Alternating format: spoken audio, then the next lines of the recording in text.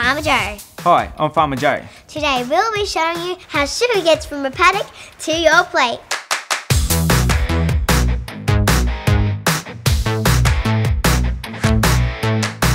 People like sugar because it's sweet and it gives you energy. Sugar is produced from a giant tropical grass called sugarcane. Sugar is made in the leaves of the sugarcane plant by a natural process called photosynthesis. The sugar is stored as sweet juice in its stalks. The sugarcane stalks are harvested and converted into raw sugar. Now I'm going to show you how you turn sugarcane into sugar. First, the sugarcane is planted.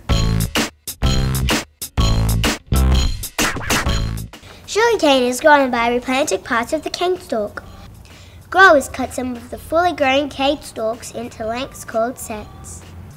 The sets are planted by machines which drop them into furrows, add fertiliser and cover them with soil.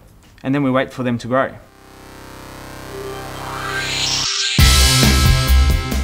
Sugarcane needs strong sunlight, good soil and lots of water to grow.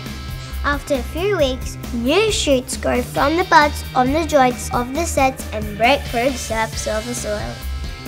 Up to 12 stalks grow from each set to form a stool of sugarcane. A crop of cane takes 9 to 16 months to grow in Queensland.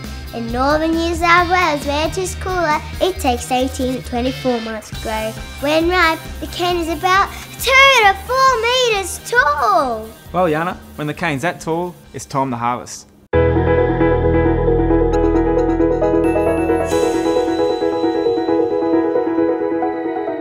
During the harvest, the cane harvester drives along each row and cuts the cane stalk off at the bottom of the plant.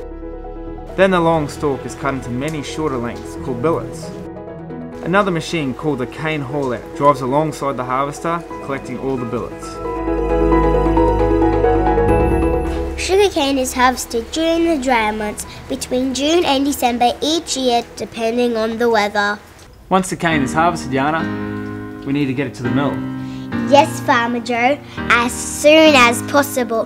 The longer it takes, the more sugarcane juice in the stalks will evaporate.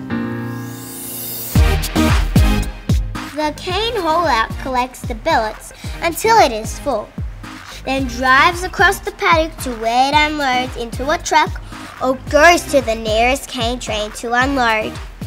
The sugarcane is taken to the sugar mill, ready to be made into raw sugar. When the cane arrives at the mill, it is weighed and processed at an automatic cane receiving station. The billets are tipped onto a cane carrier for transport to the shredder, which chops and shreds the cane. Large rollers then crush it. This separates the juice from the fibrous material called bagasse, which is used to fuel the mill's boiler furnaces. The juice is pumped away for processing into raw sugar. It is cleaned and thickened into a syrup. It is then seeded with tiny sugar crystals in a vacuum pan and boiled until the sugar crystals have formed and grown. These crystals are separated from the molasses around them in centrifuges that are like giant spin dryers. The crystals are then tumble dried to produce raw sugar and stored in large bins. Sugar, sugar, sugar, sugar, sugar, sugar, sugar, sugar. Refining from raw to ready to eat. Sugar. The raw sugar needs further refining before we can eat it. This is done at a refinery. At the refinery, the raw sugar crystals are washed and dissolved in hot water. Carbon dioxide and lime are added to remove any impurities. Then the sugar is filtered through a cloth to remove any leftover colours and impurities. The pure sugar is then boiled in a vacuum pan and seeded with fine sugar crystals. When the crystals are large enough, they are tumble dried to remove the moisture. The dried sugar is then ready for delivery to the customers. So there you have it, how sugar is made. From the paddock to your plate.